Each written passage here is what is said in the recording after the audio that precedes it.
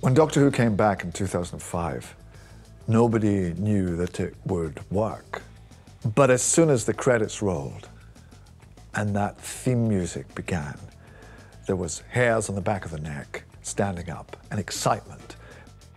You can go through the episode and you start getting all of these firsts, which are really, really exciting.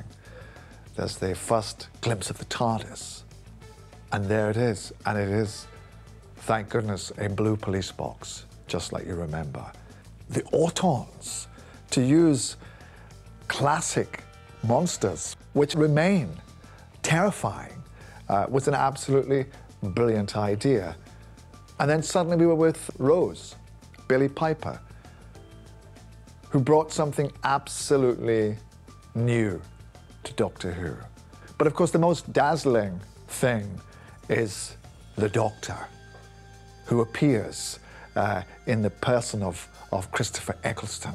And when he does the speech about the turn of the earth and being able to feel it, I thought, yeah, this guy is Doctor Who.